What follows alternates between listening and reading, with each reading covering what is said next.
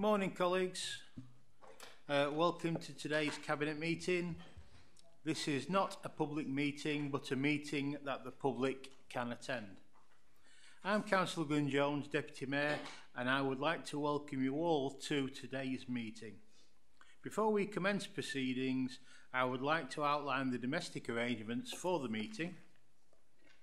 We are not expecting a fire practice today.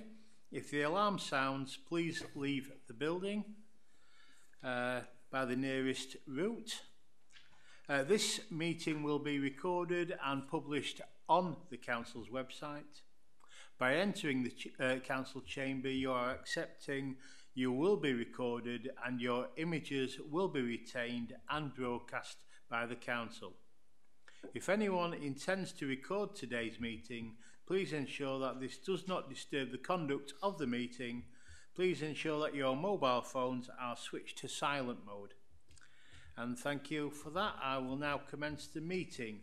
Item 1, apologies for absence. I have received apologies from Mayor Ros Jones, Councillors Jane Nightingale and Andrea Robinson. Are there any further apologies for absence? Okay, thank you. Item 2, exclusion of the public and press. There are no items on the agenda where the public and press are to be excluded. Is that agreed? Item 3, public statements and questions. We have received a question from Councillor Nick Allen in relation to agenda item 6, the active travel social prescribing pilot. But as he is unable to attend the meeting, I shall read out the question. I have noted the report on the active travel social prescribing pilot, and I commend you for taking action to place the scheme in deprived communities where there are clear and pre-existing health inequalities and outcomes. However, I feel some of the language about how the pilot's outcomes would be assessed used too many broad brush strokes. I'd like to know how the reduction in health inequalities will be assessed on an individual basis. I feel the wider conclusion, the bigger picture, should take into account protected characteristics and factors which we know matter hugely and impact health significantly, such as race, sexual orientation and learning disability. From my perspective, I'd like to thank Councillor Allen for his question, and now I will respond to that question. The feasibility study conducted by an independent organisation included an equality impact assessment which was addressed by the Department for Transport as part of the funding application. The equality impact assessment will ensure that the pilot will be delivered in a fair and inclusive way and will not present barriers to participation or disadvantage any protected groups from participation. As part of the pilot, we will be employing an evaluation partner who will undertake independent data collection. This will include both quantitative and qualitative methods to measure both individual and population impacts of the pilot. Okay. With that, if I can move on to item 4, which is declarations of interest. Are there any declarations of interest, please? No, can see no declarations of interest. Therefore, move on to item 5. Decision records from the meeting held on the 5th of October 2022.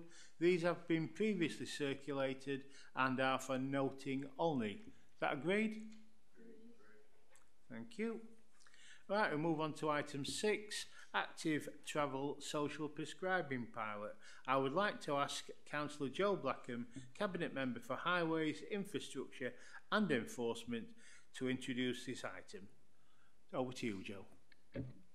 Thank you, Chair. I'd like to commend active travel social prescribing pilot to Cabinet. The funding for this project comes from the Department for Transport. The pilot was announced on the 22nd of August 2022. Doncaster is only one of 11 areas selected to receive funding out of over 30 bids that were submitted to the DFT. The funding allocation is fully revenue over a period of 3 years and for a total of £665,000.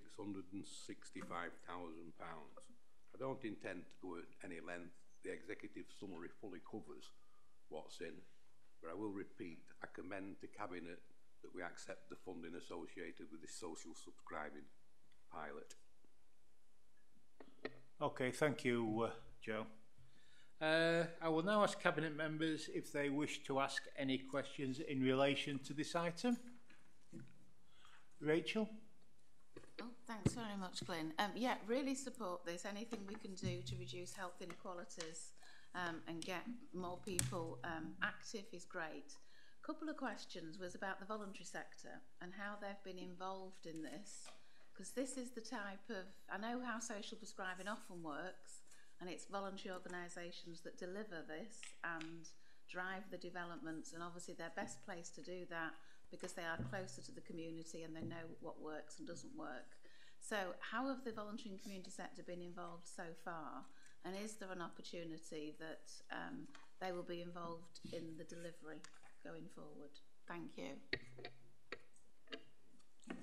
Thanks, Councillor. So they've been involved as part of the feasibility study in developing that. We held various stakeholder workshops which relevant community groups were invited to and to participate in to get their thoughts and feelings obviously on the current social prescribing offer and how we could embed active travel into a wider offer.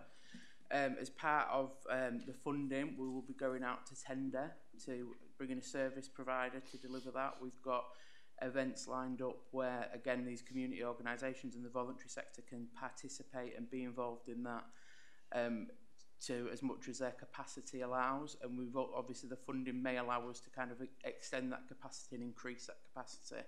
But obviously due to the funding threshold, it's got to be part of a procurement exercise where we go out and test the market. Okay. Yeah, I'm really pleased to hear that, and I'm thinking perhaps if it's not, the support is going to be there from somewhere else in the council or Voluntary Action Doncaster, because I'm thinking it might not be one group that has got the capacity to put in, but it might be that if they're supported through Voluntary Action Doncaster or Public Health or Commissioning, then we will see that voluntary sector presence, which is really welcome. Thank you. Okay, any more questions from Cabinet members? Okay, can see no indication. So I will now read out the recommendations within the report. That Cabinet approve accepting £665,000 of funding from the Department for Transport to deliver an active travel social prescribing pilot in Doncaster.